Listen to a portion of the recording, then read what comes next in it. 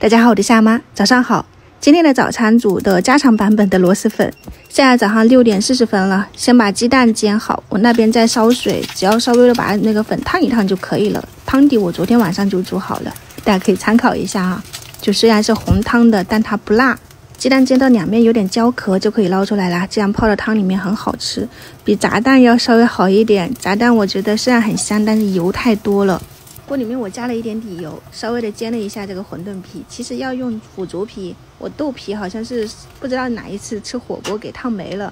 从电饭锅里面拿出来的骨头红汤，闻起来就很浓郁了。我在里面放了一根猪骨头，4个鸭爪，一点螺丝肉。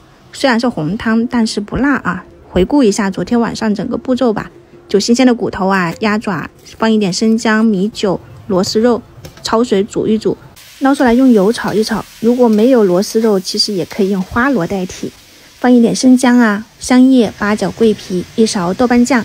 这一罐是我之前焖那个牛肉剩下来一点番茄酱，加进去，淋上红烧酱油，再淋入开水，加盐调味，煮开了以后基本上也就差不多了。你自己试一下咸淡，然后放到电饭锅内胆里面，按那个煮汤的键预约到第2天早上。这个我自己炒的红油酸笋，我们之前不是腌了吗？你给它切成丝，放盐，然后放一点辣椒红油炒一炒就可以了。吃的就剩这么一小罐了。自己腌的酸笋是没有什么味道的，就酸酸辣辣的。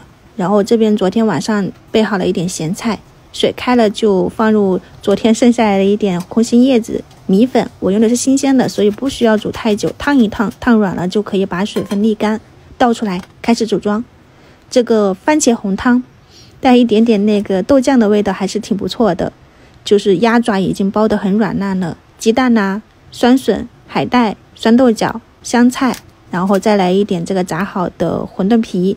你看家常版本的螺蛳粉，这味道应该还不错。看他们连汤底都喝完了，里面的骨头啊、鸭爪已经包得很软烂了。番茄的自然酸味带一点豆酱的这种香味，还是挺结合在一起，味道不错啊。我这个只能算是家庭版本，他们的没有放咸菜，大家放心，我们的咸菜是我们自己吃。欢迎大家去广西吃正宗的螺蛳粉，也欢迎大家如果没有空在家里面尝试一下夏麻版本的这个番茄螺蛳粉，还是挺可以的。我们就先开吃了哈，祝大家早安，晚上再见，拜拜。